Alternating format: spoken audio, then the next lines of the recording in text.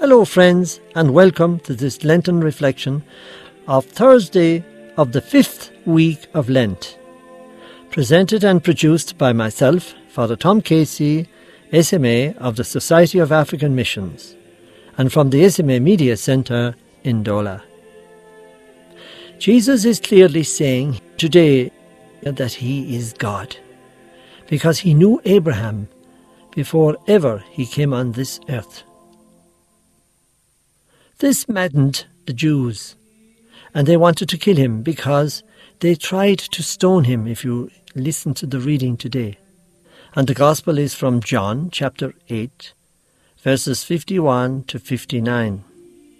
And I quote, "Now we are sure that you are possessed. Abraham died as did the prophets, yet you say, whoever keeps my word will never taste death. Are you greater than our father Abraham, who died? Or the prophets, who died? Who do you make yourself out to be?" End of quote. They called him a possessed person, which meant he was possessed by the devil. What an insult! Imagine calling God a demon-possessed person. God, who is all goodness, being called bad, evil, and destructive. This is the depth of the accusation that the people were laying against Jesus today. Imagine saying that to the merciful Father who welcomed his prodigal son, and obviously Jesus was equating the kind and merciful Father with his Father in heaven, in other words, himself. Imagine saying it to the one who said to the good thief, "This day you will be with me in paradise." Now you say to that person who said that and dying on the cross, this person is possessed by the devil. Imagine saying it to the man who said, "Father, forgive them, for they know not what they are doing." Jesus on the cross, forgiving all his enemies. It's important to know how words that we use can do so much damage to a person whom they are spoken against, and especially an innocent person like Jesus. Likewise, good words can build up and create a sense of dignity to the one they are spoken about. We often talk flippantly or throw away words we sometimes use against another person without knowing who the person we are speaking against. Unthinking words. We may use them more often than we care to admit. How many times we join in a conversation which is against someone, and we either take part or just be a silent collaborator. A throwaway comment is like going up on a hill with a bag of feathers on a stormy day and shaking the feathers free of the bag. Not hard to imagine what happens to the feathers. They fly away, never to be collected in the same way again. Well, the same with throwaway comments. The damage is done as soon as they come out of the mouth, and they can never be taken back again. The damage is done.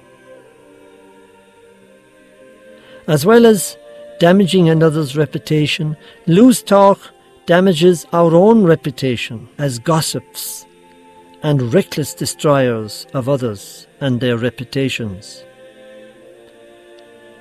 We, as elders and mature Christians, must never be caught speaking throwaway words in gossip. In other words, we must guard what we say, and at all times be prudent and wise in what we say about another.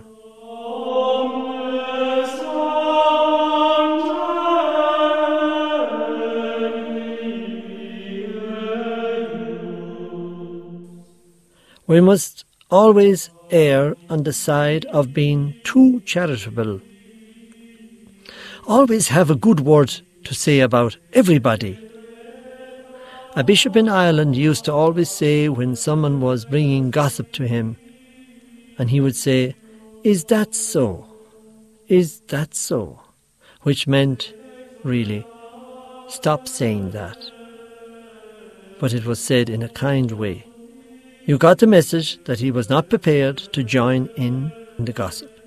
Be remembered as the one who never gossiped. What a great service to mankind if that were so. Let's face it, we are all likely to gossip. It's one of the most common and easily to do sins.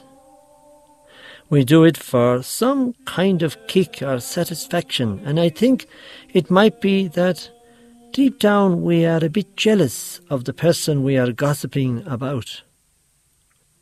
It also shows a false sense of superiority over others. But the pleasure we get in gossiping never lasts for too long. We all know that when we gossip, we are finger-pointing, and that when our forefinger is pointing another out, our 3 other fingers are pointing back straight at us. In other words, we are condemning ourselves as gossips 3 times more than the person we are gossiping about. We bring shame upon ourselves.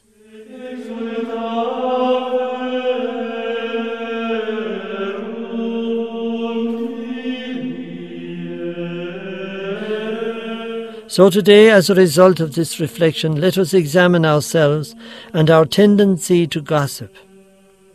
We can ask ourselves, have we used unkind words when speaking about another person?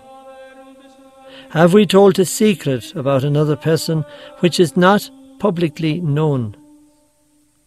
Have I tried to repair the damage I have done, and that is to speak well about that person?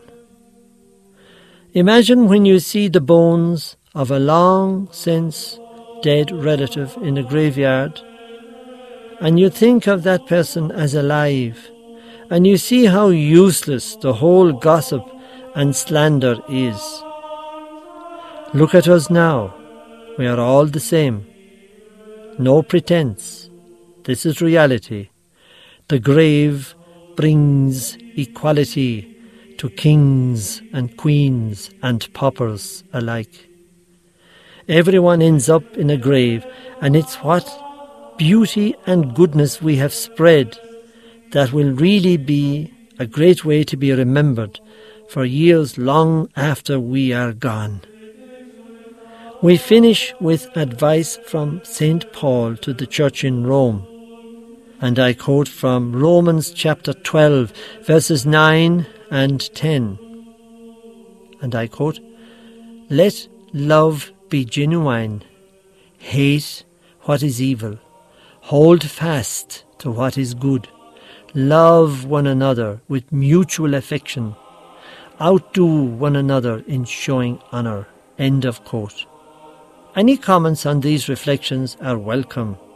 Please send to smamediaindola@gmail.com, all lowercase and all one word, and I spell it out for you.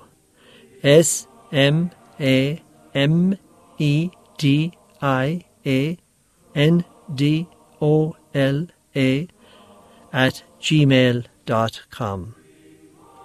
Your comments would be greatly appreciated and would help me greatly in preparing these reflections.